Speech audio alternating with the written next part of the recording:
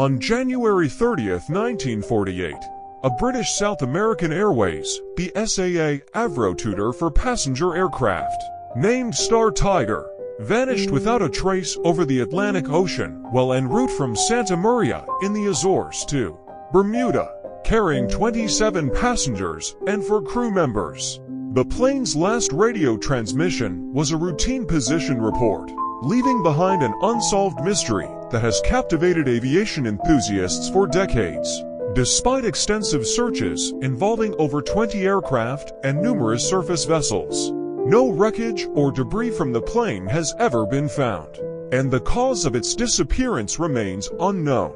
Theories have been proposed ranging from mechanical failure to pilot error to even extraterrestrial intervention, but without any concrete evidence.